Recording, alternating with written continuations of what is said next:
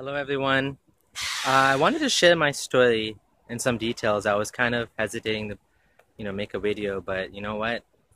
I thought maybe I should do that because few people thought maybe, maybe I'm not a real person. Some people thought there was some Jewish conspiracy going on, and all sorts of ideas out there. So I wanted to make a video to show that I'm a real person.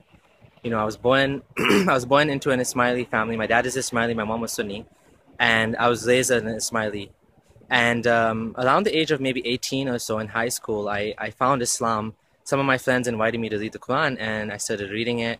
I started praying, what was called namaz or salah, and I got really excited. I found the Quran, and I got really excited about it. I really liked it, and I said, "Hey, this is God's message to me." I didn't look into it too critically. I felt like, I looked into a little bit of other religions and stuff, and I felt it's just instinctive, and I felt like this is something, good, something I want to follow, God's message. And I started praying 5 times a day, and eventually I took a deep dive into Islam. I started following it with all my heart and mind.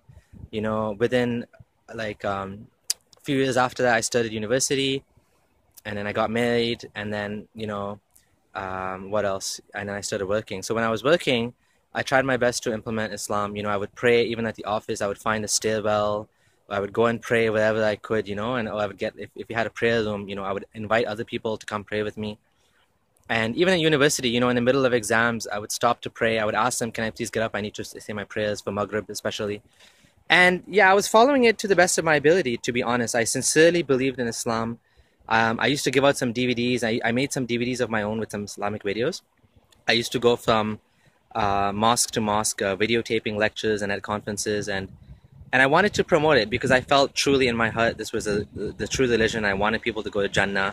I wanted Allah to be pleased with me, and I wanted to follow the Prophet. And so that's what I did. I created a website, lightuponlight.com, and eventually another one, versebyversequran.com, to promote Islam because I believed in it.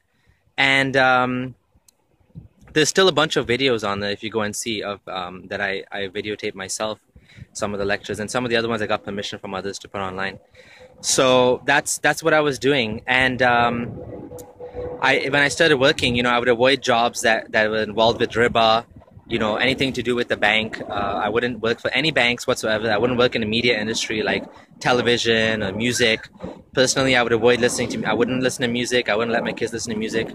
I even put my kids in Islamic school, for as much as I could afford it, even though it was expensive here in Canada. But I mean, that's what you do, right? If you're a Muslim and you truly believe in it in all your heart. As well, I used to rent. I didn't have a mortgage because I believed in it.